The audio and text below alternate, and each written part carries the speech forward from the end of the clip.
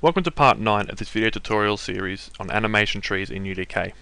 In this tutorial we'll be exploring a method on how to blend different animations depending on the type of weapon that a player is holding.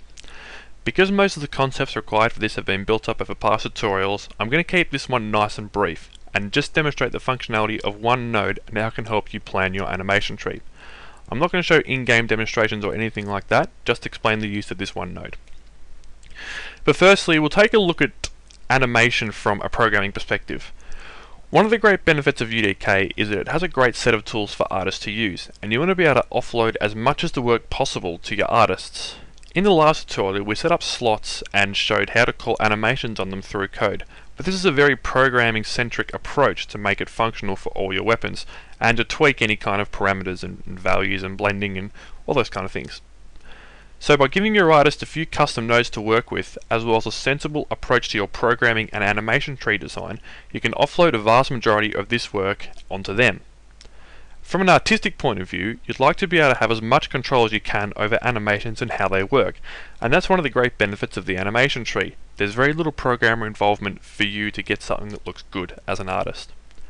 However, when it comes to something like setting up weapon functionality and the various animations you need, a programmer and artist are going to need to work together to figure out the best balance. The setup we use will be very dependent on the kind of game that you're making and the functionality that you need. Now, if you've done much poking around in animation trees before this, you might have noticed that there's two nodes called UDK blend by weapon and UDK blend by web type. These are two nodes from UDK and indeed Unreal Tournament that are designed to handle some weapon animation functionality. Now, for our purposes they're fairly useless because they are designed for Unreal Tournament, and we're looking for much more functionality than what they have. These nodes can change blending depending on whether the player is holding a weapon or not, and there was a tutorial in the past on how to set up custom animation nodes. So if you'd like to look at exploring those, you can have a look at the example code included in UDK for those, and also the tutorial on custom nodes.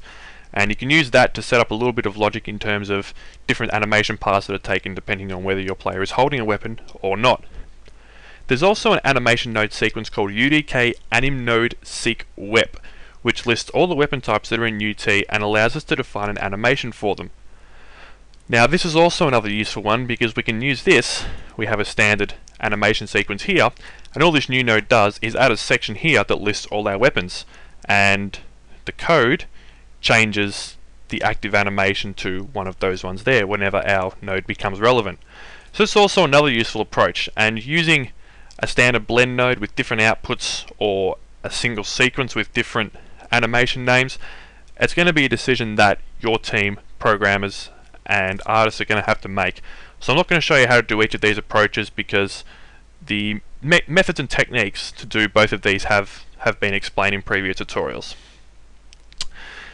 But in terms of how we can actually blend between different weapons, the different types, and only have them affect part of the body, I'm going to show you this node called anim, where is it? So it's called filter anim node blend per bone. Now on this node we have two inputs here. We have a source and a target. Now the source is an animation that gets played on all the bones in your skeleton, and the target is an animation that gets masked onto a set of bones. If you remember the slot tutorial, the slot animation tutorial previously, you remember that we set up this branch start bone name, and these are the bones that this top half slot animation got masked to. This is pretty much an identical approach that we take here. So if we just set this up simply like this and run this through, you can see we have this output animation set here, which is our running, playing on our skeleton.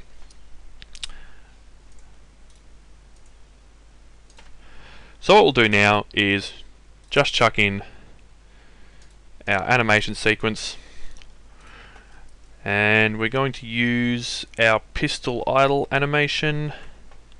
So further on there, have it looping and playing, and link that up to our target. Now as you can see, even if we change the weighting towards this node, nothing's happening.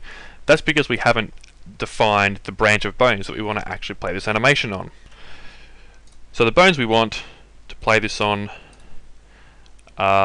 pretty much our top half, so our head, arms, and most of our back. So we'll use Bippo1 spine. And you can see instantly that when we're actually masking this animation on, we have the head, back, and both arms kind of working.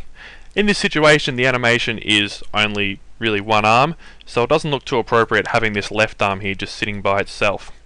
So what we'll do instead is perhaps just change this to only affect the right arm. So we change that to the right clavicle, which is the shoulder downwards, and you can see we're now only affecting the right arm. We're not affecting the head, or the back, or the left arm. This is probably looking much more reasonable. Now you're not limited to simply just one branch of bones. You can hit the plus button over here and add yourself another branch. So for instance, just to show this is working, I might add the left arm as well. You can see our left arm is stiff, and only our left arm and right arm are being masked with this pistol idle animation. The rest of our body is playing our running animation from the source. Now similarly, we could use this to display our iron sight idling animation or our reloading animation.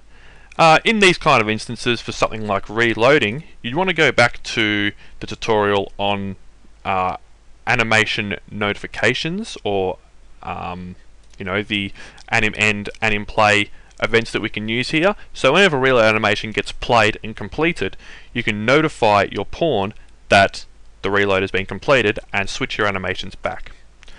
So that's all there is to this anim node blend per bone. If you were to compile this, jump in game and have a look, you'd see you've got your character running around with a pistol.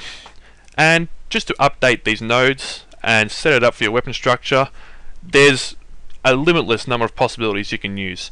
You can use the standard lists, looking up all your blends from code, naming them and looking them up, slots, all those kind of things. There are a number of different approaches that you can take in how you want to structure your animation tree.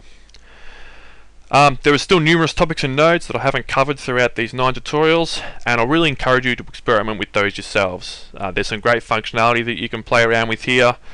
UDN and the built-in animation trees are a great example of some of the nodes. So thanks for watching these tutorials. I hope this one and all past ones have been helpful to you. Thanks for watching.